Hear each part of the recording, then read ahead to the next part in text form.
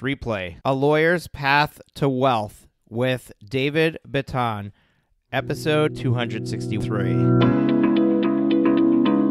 Are you ready to make your law firm a profit-generating machine that will free up your time and skyrocket your impact? With more than 2 decades of business growth experience and having proven that you can be successful while prioritizing your family and your impact, introducing the Profit with Law podcast.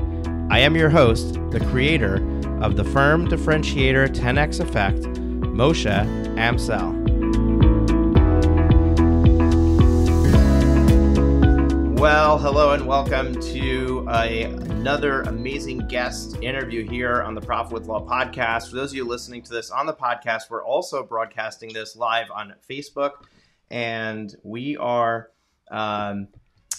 so for our folks who are tuning in on Facebook, I just want to welcome you to this live broadcast where we have an amazing guest interview, David Bitton, and maybe I'm pronouncing his last name wrong because I forgot to double check in the green room. So when I bring him on, we'll check and see if I got that right. But I'm really excited about having David here on the show because David wrote a book called Secrets to Marketing and Automating Your Law Practice, which really is a compilation of a whole bunch of experts in a book talking about those key things that you need to do to really grow your firm through marketing and automation. And that book was the most recent book that was read in our Reader's Nook for lawyers, which is a book club that we have. That book club is currently free to join. So if you haven't joined it before or you haven't joined it yet, you want to definitely go to profitwithlaw.com/book club and join that Facebook group. We are going to be turning that into a paid product in 2021. So this is your last opportunity to join for free, and it'll be free for you for the life of your membership. And in that group, it's run by my team member, who's also my daughter, Mimi. And she gives the audience the ability to choose what book they're going to cover next through a poll. And they cover one book every 2 months. And it's really good. It's really exciting. And we're excited to have David here today because of the fact that we were reading that in the Reader's Nook. Now, the other reason that I'm excited to have him here today is because this idea that he's put together in this book of compiling other people is right along the lines of what we do with the Law Firm Growth Summit. Tickets are on sale right now for our February Law Firm Growth Summit. It's February 9th to the 11th. It is a virtual conference, but if you've attended any virtual conferences this past year, you might be a little bit dissatisfied with the experience you've had, and we are trying to change that. We're going to have a real physical stage that we're going to be broadcasting from, bringing that into your living room, your office, wherever you're joining from. And we really are making it interactive. We're going to have peer-to-peer networking. You're going to be able to connect with other people. You'll be able to talk to vendors live, face-to-face. You'll be able to meet with speakers if you get the right ticket level that's going to get you there. So you definitely want to check this out, lawfirmgrowthsummit.com. We're going to have over 40 speakers and some really, really exciting stuff like Kevin Harrington, one of the original sharks on Shark Tank, Mike Michalowicz, the author of Profit First, Clockwork, Fix This Next, and a whole bunch of other books, as well as David Nagel, who is a world-renowned business coach, and many, many other speakers. So go to lawfirmgrowthsummit.com right now, secure your ticket, get 2021 started the right way by joining us there. Now, let me introduce David to you. So David is a 5-time entrepreneur, best-selling author, legal CLE speaker, and previous co-founder and CEO of PracticePanther. You may have heard of PracticePanther. It is one of the leading practice management software solutions on the market. And I'm excited that we're talking with somebody who's one of the co-founders of PracticePanther. He's now working on a property management software for the real estate industry called DoorLoop. He was a state champion tennis player who now spends his days with his wife and 2 children in Miami, Florida. I'm super excited about that too. As you all know, I'm a family man. I've got 5 kids and love every single minute that I am able to spend with them. And I'm super excited to have David here. So without any delay, I'm going to bring David on the show. David, welcome. Hey, thank you so much for having me. It's my absolute pleasure. Now, David, I like to start at the beginning of a podcast episode with introducing you to our audience. So if you don't mind just taking a moment, I gave you the official bio, But give us the background. How how'd you get started in the legal space and exit the legal space, and besides for hanging out with your wife and kids, what keeps you busy these days? So it is a funny story getting into the legal industry. My partner and I partnered up in 2012 to start a CRM software called PayPanther. And fast forward 2 years later, it didn't succeed, but we noticed that a lot of our customers were attorneys.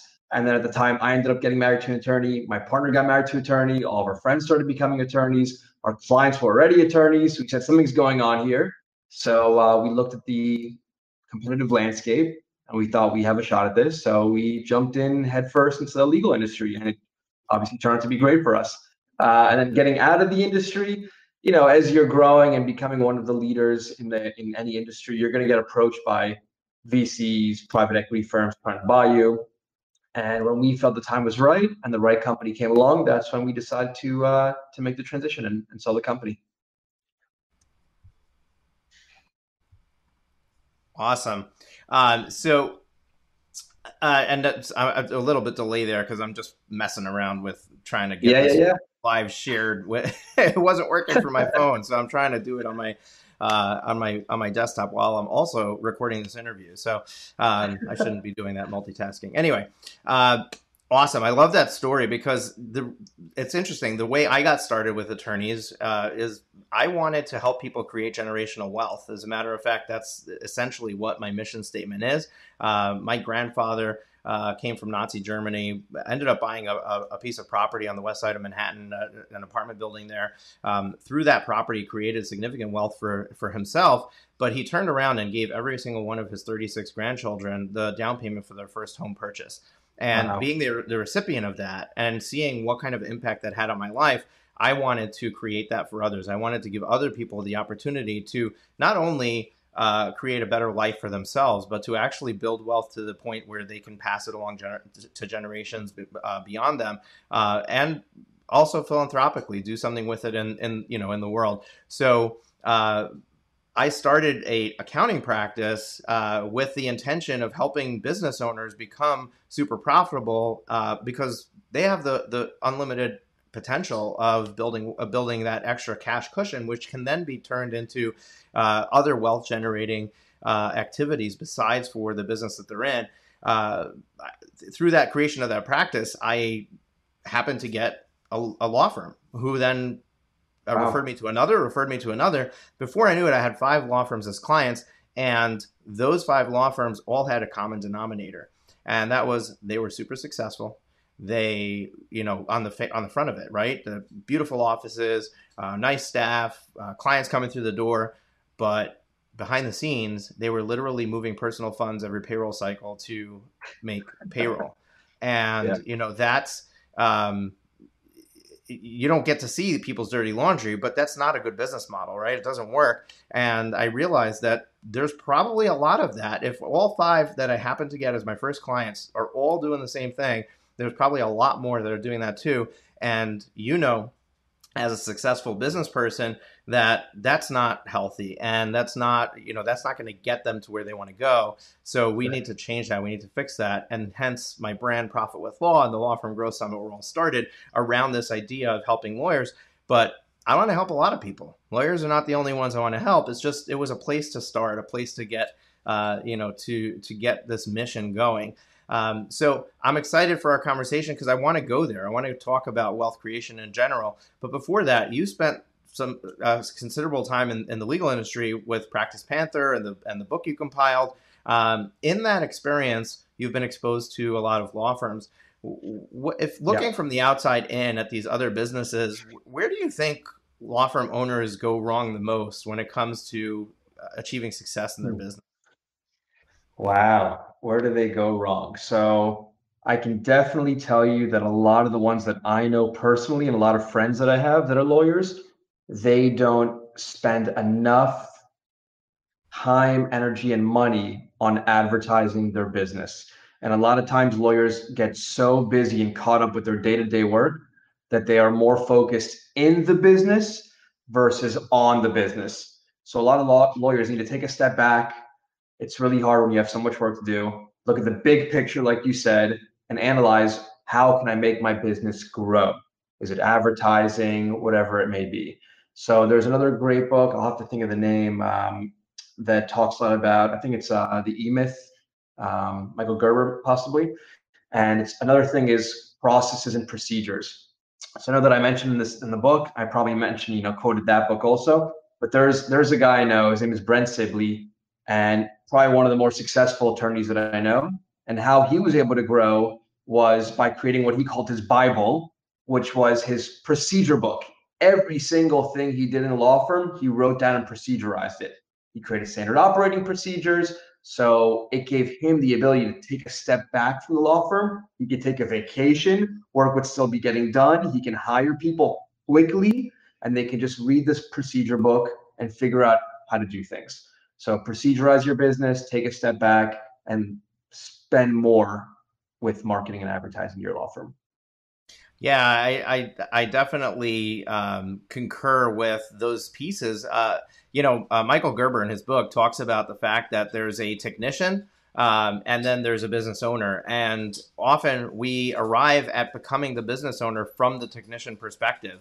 And the example he gives in his book is a lady who owns a bakery. And essentially what happens is that the baker is constantly baking and she's not making use of the staff that she has. And as the lawyer who starts their practice and they feel like, oh, I need to be doing the legal services, so I'm only going to try to fill the spots where I don't succeed, where I'm not, I don't see myself doing all that work. So I'm going to bring in a receptionist. I'm going to bring in a paralegal.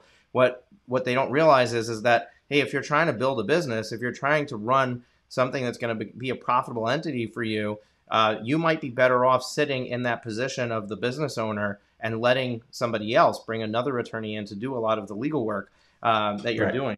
And, like you said, with spending money on marketing and things like that, back 20, 30 years ago, to start a business, you had to have some significant money in the bank to make that investment to start a business. We're in an unprecedented time right now where you can start a business with almost nothing, a couple $100 and you have a website and and you don't even need business cards anymore. You make a LinkedIn profile, make some phone calls, and boom, you're in business. And the problem is that because we feel like we can just as they say, put up a shingle and start a practice, we tend to forget that investment is required. And sure, you can use your sweat equity to build your marketing, but the reality is that so many law firms early on try to do it themselves, and what they do is they're significantly slowing down their progress because that's not the best use of your time. Right. For $2,000-$3,000, you could bring on a full-fledged marketing agency to do that work for you. And maybe when you're more successful, you're going to spend more, $4,000 or $5,000. But if you think about it, that's a drop in the bucket. That's not even the cost of one single employee to do your marketing for you. And you've got a company that has multiple people who are going to be working on your account, who know what they're doing, and you can just hand that off and continue to be the business owner and move on. So, I think there's a ton of power in looking at those situations where, hey, how do I, rather than do it myself, how do I hand this off to somebody else who can do it for me better, faster than I can do it myself, and really protect the use of my time to keep moving forward with operating this business. Right. I'll add one thing to that as well. So I have a friend that I was helping out, grow his law firm for fun. And one of the things I kept telling him to focus on is sales. Hey, you're generating a lot of leads. Great job. You're doing the marketing piece right. You're doing Google Ads. You're bringing leads to your website. They're signing up. They're filling out this questionnaire form. They want to know more information, how you can help them, but you're not closing them. They're not signing the contract. They're not paying you a deposit retainer. So I told him you really need to focus on sales. And I recommended him someone that I think very highly of that can really help him in sales. And the guy quoted him $5,000. And he said, no way I'm paying $5,000. And I said, it's nothing. If you close 5 clients, you're making it back. And this guy will easily help you close 5 clients and much more. And his conversion rate, I think at the time was, let's just say 10% of leads that came in. And I personally heard him on the phone, and it was horrendous because he was talking like a lawyer, not like a human being, using very big terms and jargon. And I said, an average consumer will have no idea what you're talking about. You're too confusing. So bring a sales guru in, he'll double your conversion rate, and the $5,000 you'll cover in a month. And long story short, he actually never ended up doing it. And he still has a 10% conversion rate many months later. So yes, like you said, you have to invest in your business and, business coaches, sales, you spoke about, what's the name of The Law the Firm show Growth you're putting Summit. on? Law Firm Growth Summit, right. So I've been to many of those summits as a speaker, as a rep for PracticePanther with a trade show booth. And there are so much good advice you're going to get there, so many good people you're going to connect and network with. That's where you learn how to grow your law firm, at summits like this. Yeah, and I love this example that you gave, because the reality is it's so true. Like, when we approach sales from our own, meaning of what somebody's looking for, and we fail to see what really is bothering them, we tend to kill the deal before it even gets started. When somebody calls, they're not calling because they have a legal problem to solve. They're calling because they have a problem to solve. And you have to get familiar with what their problem is. You have to get to know them as a person so that you can relate to them. We had a guy, Jim Armstrong, on our podcast, and we'll link up the link to that in the show notes. And if Mimi from my team is here, she'll put the link into the Facebook Live here. But Jim Armstrong started a company called Family of the Accused. And it was based off of, it's basically a support system for somebody who is a family member of somebody accused of a crime, and you have to be there to support them. And in this episode, he describes what it was like to seek a criminal attorney in another state for a family member that they needed to find a defense for.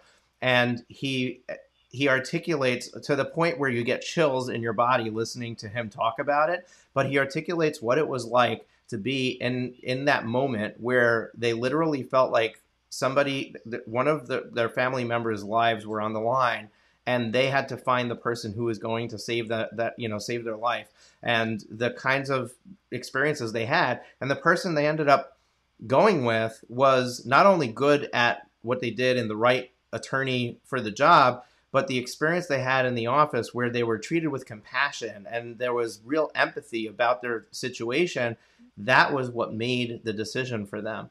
And you have to be able to be in that mode. And if it's not you, then you're right. Bring on a salesperson. I talk to people all the time who are like, no, I can't have a salesperson give legal advice. And I said, exactly, that's the point.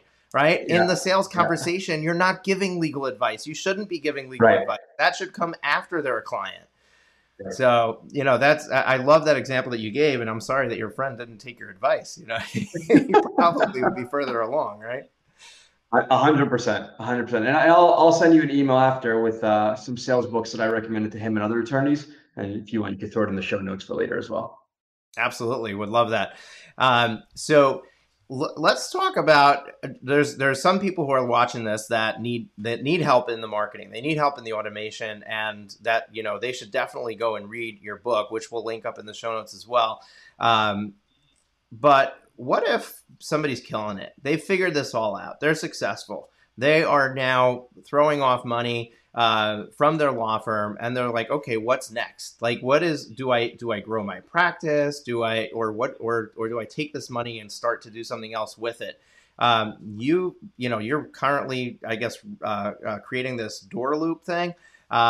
So what are the different things you've been exposed to, and where should somebody start looking to, to put this into practice? Okay, so if you're killing it in your law firm, you have excess cash, you don't know what to do with it. Great problem to have.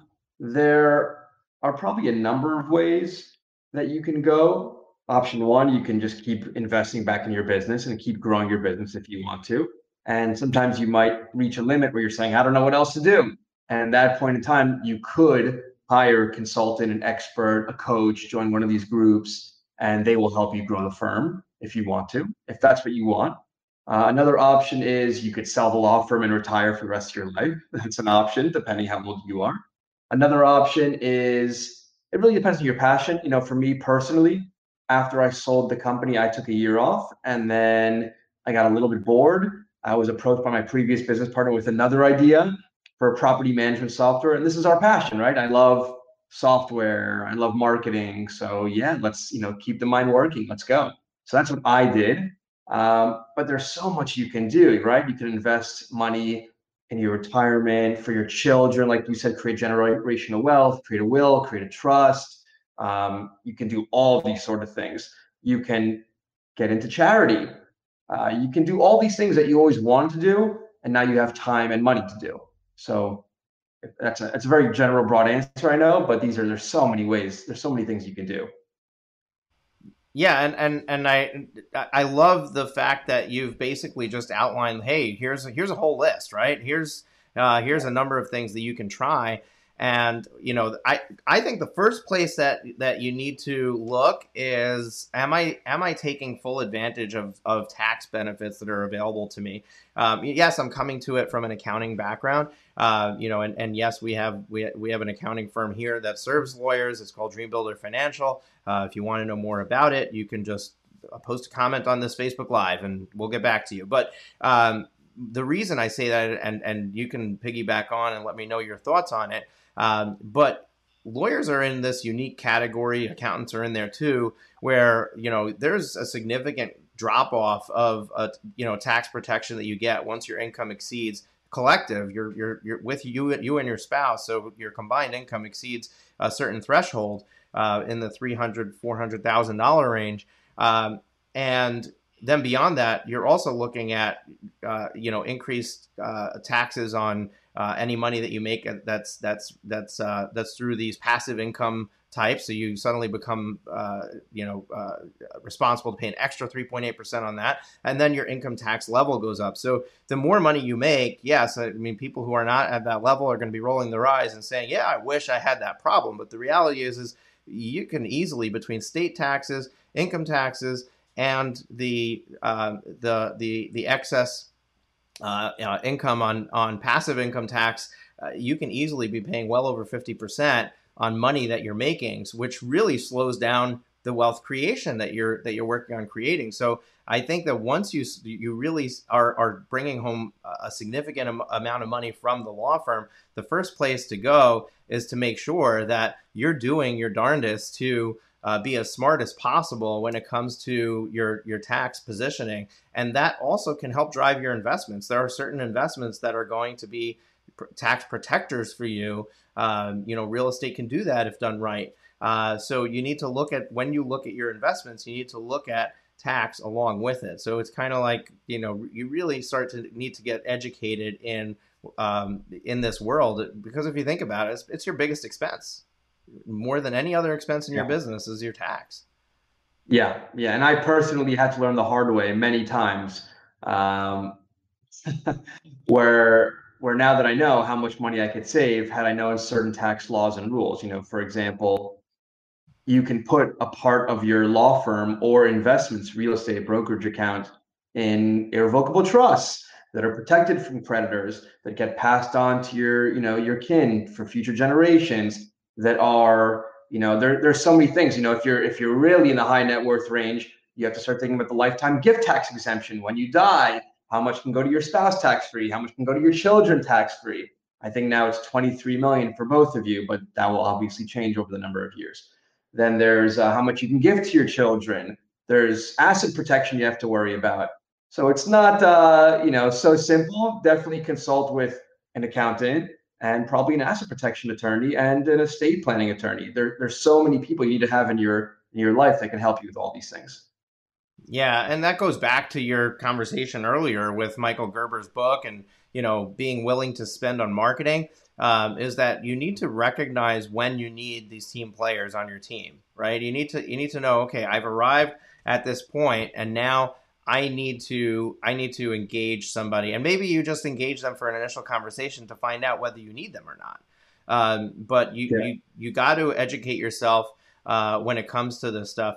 So tax is one thing. Now with what you're doing with DoorLoop, does that open your eyes to the possibilities in real estate? I think real estate investing is like the best a lot of people are leery of the stock market. They hear about, oh yeah, the market's booming, but they also hear about, oh my gosh, the market crashed. Real estate just feels like a safer place to put your money where you don't have that kind of volatility. But at the same time, depending on how much hands-on you want to have, you can go and buy some 1 to 4 unit single family homes and rent them out, or you can park your money with a company that's investing in massive apartment buildings or commercial properties. So what's your experience been there? Have you gotten involved in any of those, and where do you think somebody might want to start when they're first getting their feet wet?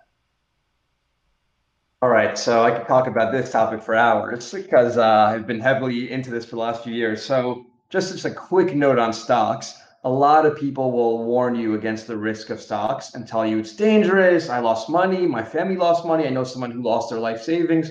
All you have to do is ask two very simple questions. Number one, the person that lost money, did they invest in an individual stock? They chose their own companies like Apple, Microsoft, Google, whatever it was, or did they invest in an ETF with hundreds of companies? For example, the S&P 500, where you buy one stock or an ETF, but you're really diversified. You own a portion of 500 companies. So if one of the 500 goes bankrupt, you don't lose really anything. So that's the first question. Second question, when the market tanked, which we saw in 2000, 2007, and 2020, did they panic and sell? And what you'll realize if you go back in time is if you were diversified in an ETF, let's say in '08 or 2020, and the market crashed, and you just held on for a year, or in this case, for like 4 months, you would have done great. You wouldn't have lost anything. You probably would have even made money.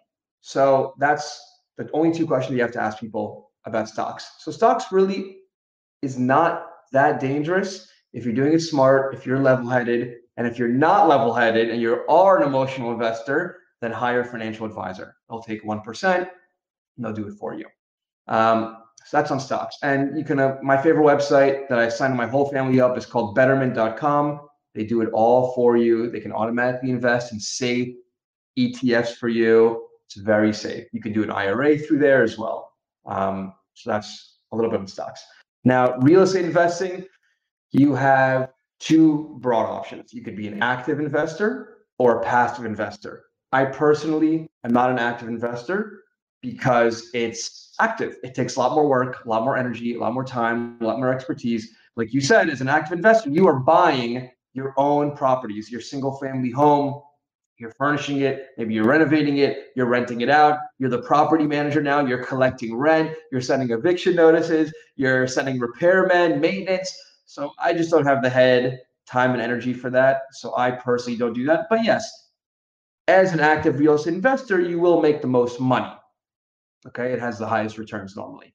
And a lot of people like that because they can feel and touch their investment. They can see it, it's physical. So a lot of people love that.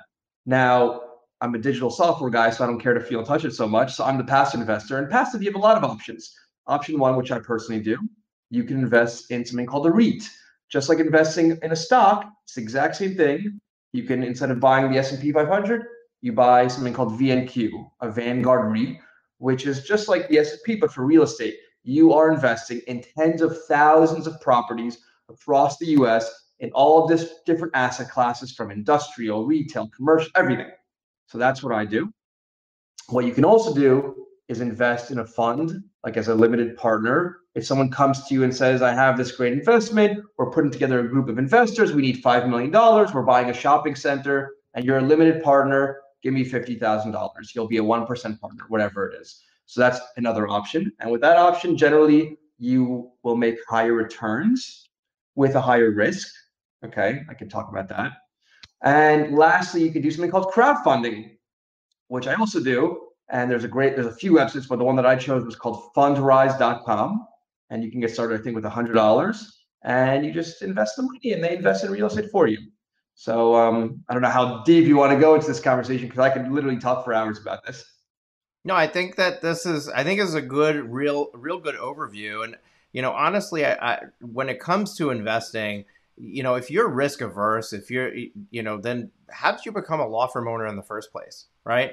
Right. That is the riskiest move you could have made in your entire life, was leaving a Yeah. secure job with a paycheck and starting a law firm where your future is in your hands. Now, at the same time, your future is in your hands. And that's really why most people started, is because, hey, I think I can do better long term with paving my own way than relying on somebody else and following their structure to hopefully make partner one day and eventually be making the big bucks.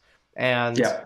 most lawyers take a pay cut when they start their law firm, and many of you are still in the pay cut from starting your law firm, because you might be at a 4-person law firm or a 4-attorney firm and still not be making more than you made at a paying job. Right. And so you need to look at what you've been willing to do with your day job, with your career, and say, okay, I actually am willing to take on risk. Now let me look at, okay, what is the potential return of all of these different options I have available, and what and how risky is it really? The stock market is actually not a very risky investment if you're willing to hold it long term. Like you said, David, did they get out at, people tend to buy high and sell low, right? That's how they get Right. burned in the stock market. But historically, the market has returned at on average somewhere between 10 and 12%, depending on who you're asking. So, that's a decent return on your cash compared to parking it in a savings account that's going to pay you, if you're lucky, a quarter of 1%.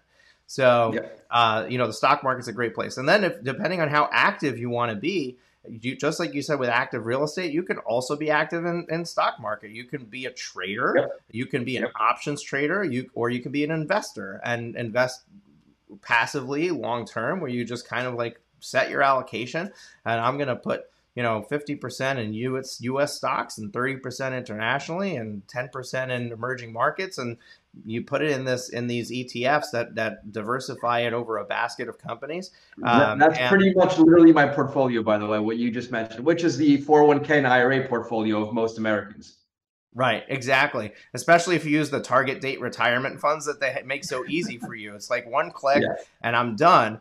The problem Yeah. is that those funds are all based off of historical allocations. And if you look at it, you have a significant allocation to bonds depending on what age you are. But even at 25 years old, they're putting 30% of it in bonds or something like that.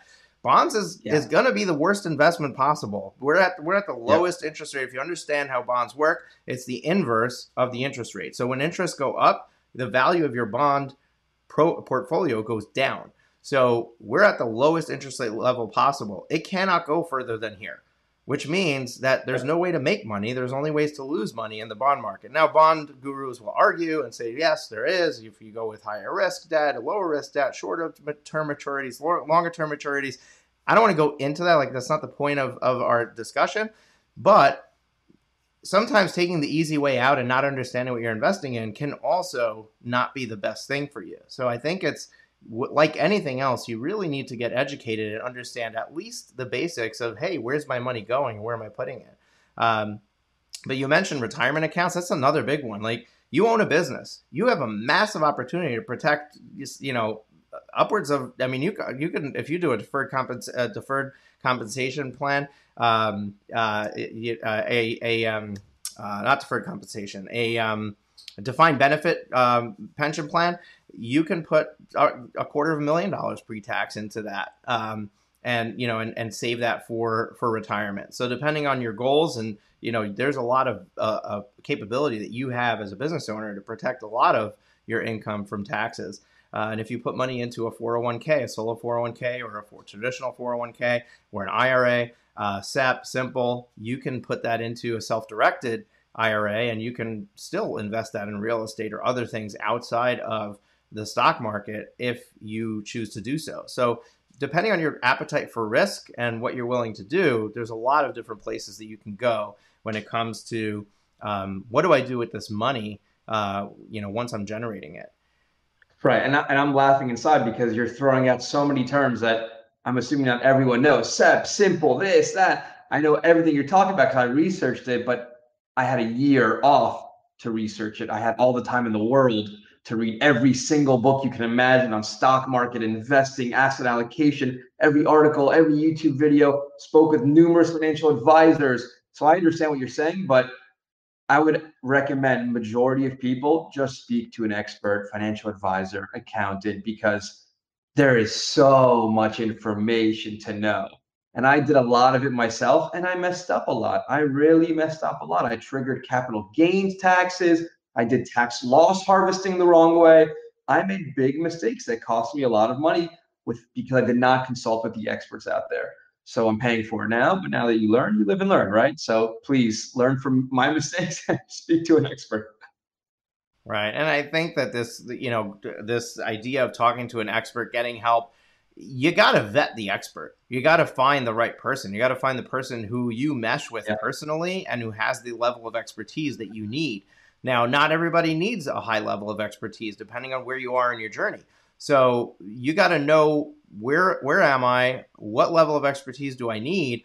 And honestly, like when you evaluate anything that you're gonna buy, any long-term relationship you're gonna have with a service provider, you have to do your due diligence. You're not gonna Yeah. go and hire a marketing agency. Well, many people do this, right? I'm gonna hire a marketing agency for $5,000 a month, but I'm not gonna talk to any of their clients before I do that to make sure that they're happy and they're actually getting results, right? Right.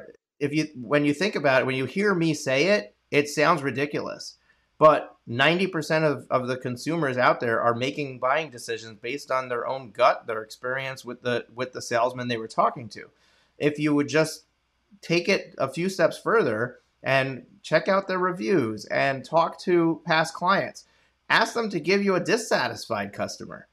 Most vendors won't do that, but see what you can get. Maybe you can find out why somebody was dissatisfied, why they were unhappy, because you don't want to be the next dissatisfied customer. You want to be successful, and it goes in the practice of your business, and it goes in the rest of your wealth journey. There's always going to be professionals you need along the way. I mean, you're an attorney. How are people deciding whether to use you? Yes, you can hire that salesman that we talked about, and he can do a great job selling. But if you're not doing a great job servicing your customers, ultimately that's going to come back and that's going to hurt you because people are going to hear about that. They're going to know about that. So you got to have good people saying good things about you. And the same thing is when you're seeking the services, you got to find the people who are saying good things about them and ask the right questions so you know you're choosing the provider that's right for you.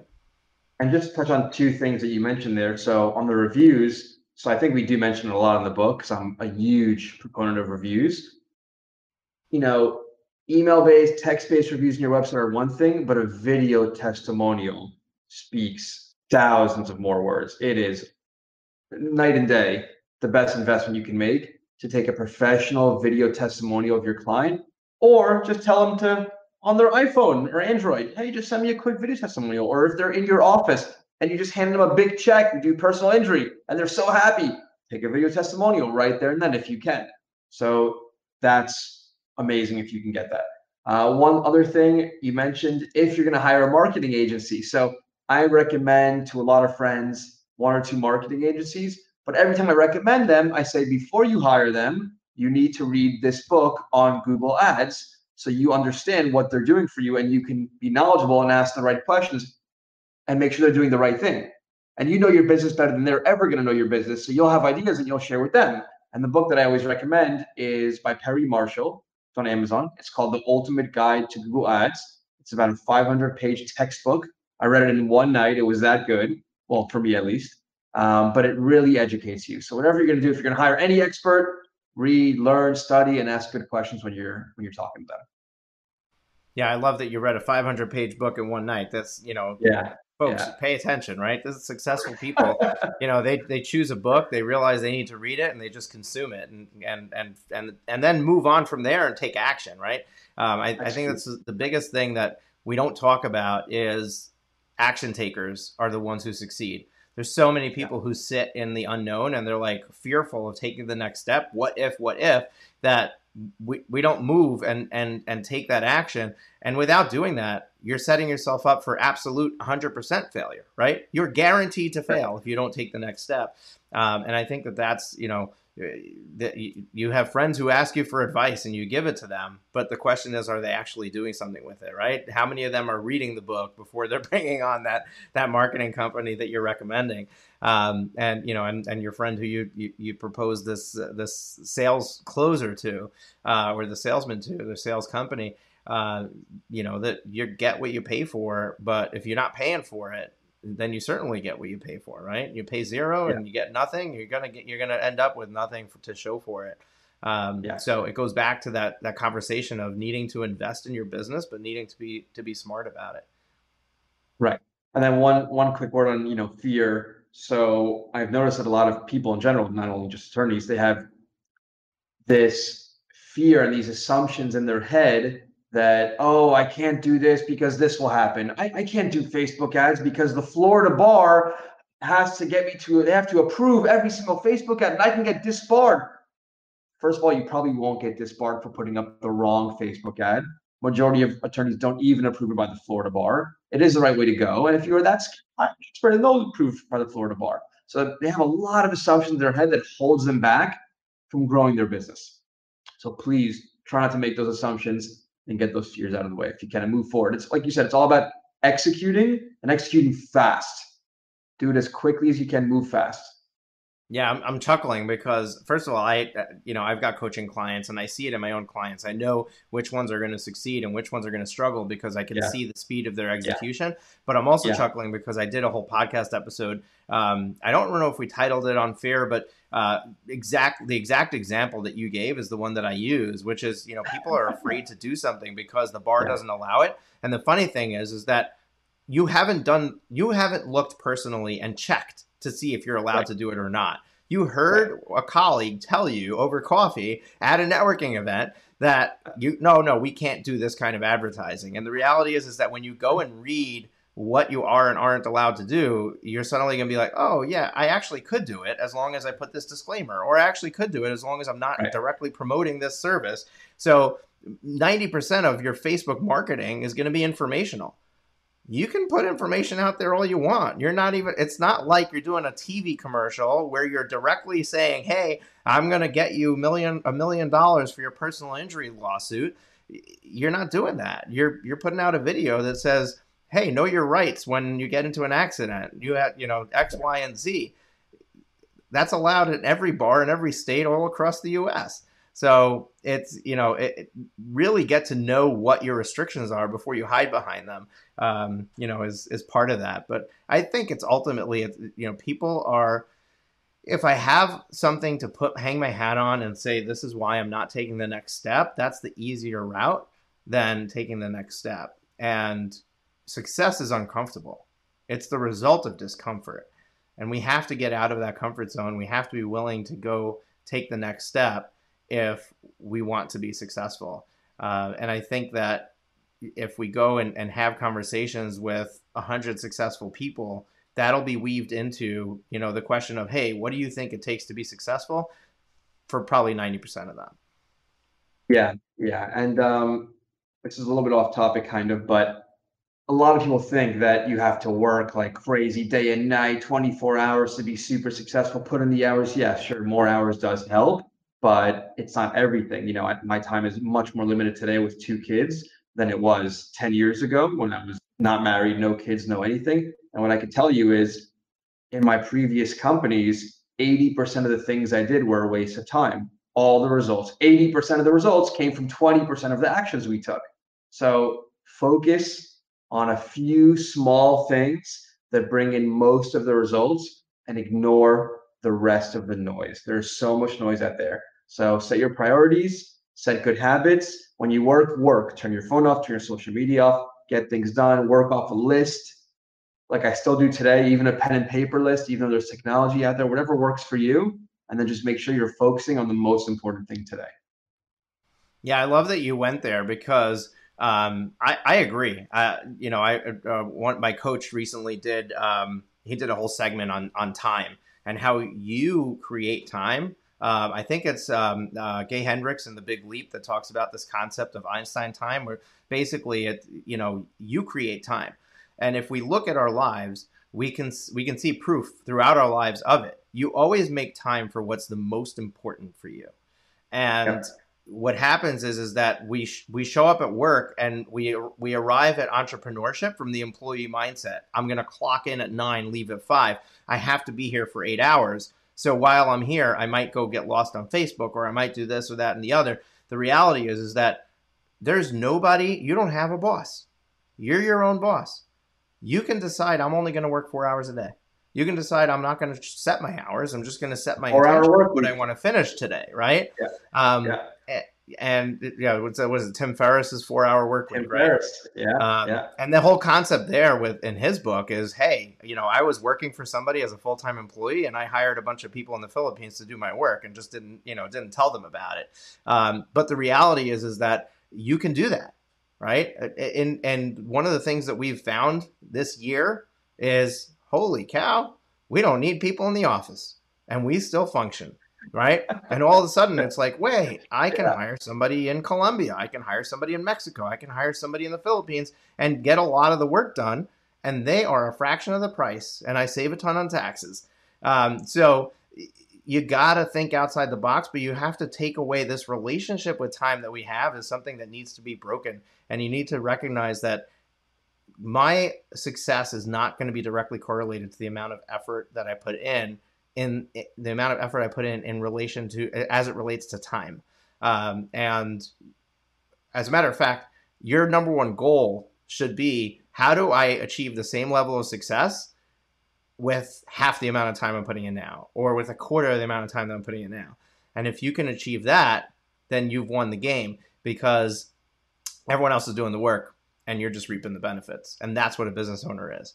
So love that you I'll went talk there. about time for a second, because this is so funny that there's, I don't know if you've ever heard of this, but it's called Parkinson's Law. Have you heard of this? Absolutely. Well, my entire so Profit First is really where I started as an accountant. Where am I here? And Mike Michalowicz's idea of Profit First is based off of Parkinson's Law. So Parkinson's Law dictates that given a finite resource, our consumption of that resource is going to expand to the amount of that resource available to us. Go ahead. What's Parkinson's Law? So basically, your work expands to fill the time allotted. So if I have to get this draft or brief done and I have a week to do it, I will take my full week, and it will take me 12 hours. But if I have 2 hours to do it and I have a deadline right now at 6 p.m. in 2 hours, somehow miraculously I'll get it done. And that's the truth. That's what happens. So it's so funny, because if you ever realize, let's say you're going on vacation the next day, you have so much work to get done by tomorrow, by Friday, somehow you're the most productive person in the world. It's like you took the pill from Limitless and you got everything done in 24 hours. You're like, how did I do that? It's amazing. Or you're on a plane, there's no Wi-Fi, and you crank out. Like, I wrote all my books that I've ever written, I've written on a plane, when I only had a 3 or 4 hour flight, or my honeymoon to Thailand was a 12-hour flight, and I got done work that would have taken me months, because you don't have a lot of time, you're not distracted, and you get it done. And the reverse is true, right? So when I had a lot of time in my life and I had to go buy something or do something, it just took me forever, because it didn't really matter. So set hard deadlines on yourself and get things done as quickly as possible, because you really could do it. I'm sure your wife appreciated spending 12 hours next to you while you wrote a book on your way to your honeymoon. There was a TV. It was on the way back, actually. So there was a TV, so we were good. And that's the one takeaway I got, is 12 hours on the way to our honeymoon. I was writing a book. On the way back, yeah. Great. Well, folks, it was a great conversation. We kind of went all over the place, which was exactly what I wanted to do here, talking to David. And if you enjoyed any of this, if you're watching it on Facebook Live, make sure that you are following the Profit with Law page. And if you're listening to this on the podcast, make sure you hit the subscribe button so that you get notified every time we go live. Now, there's going to be something that we're doing here that we don't normally do, and that, because we recently read David's book, David has agreed to come on a Zoom call and do a live Q&A with members of our book club. So if you want to get on that Q&A, we're going to close down this live broadcast, and we're going to go into the Facebook group. In the Facebook group, there is a Zoom link, and we're going to do a Zoom call and answer questions that you have. You can come and talk to David directly.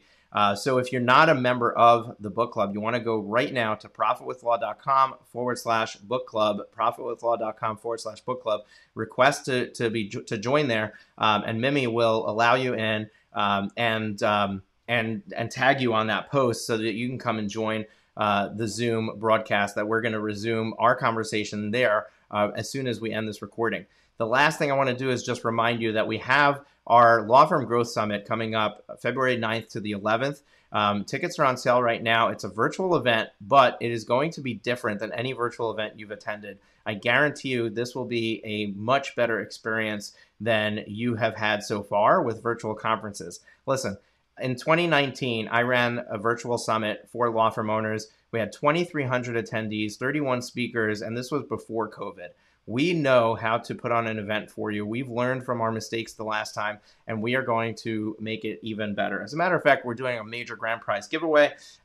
We've already announced that we're giving away a Peloton. There is going to be far greater prizes than that we're going to announce over the next few weeks. And the ticket prices go up every Monday. So you want to grab your tickets right now while the price is where it's at, because it is going up.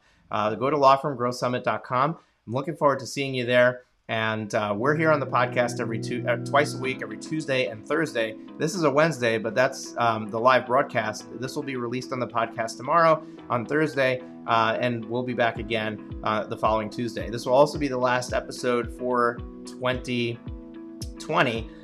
So have a very, very happy New Year, and I'm looking forward to seeing you all crush it in 2021. David, thank you so much for being here, and I'll catch you on the Zoom call in just a moment. Sounds good. Thank you for having me. Take care. Have you been enjoying the show? We sure hope so. To make sure you never miss an episode, be sure to hit the subscribe button in your podcast player app. Next week, we will be back with more valuable resources and ideas on how to break the mold and take your law firm to the next level.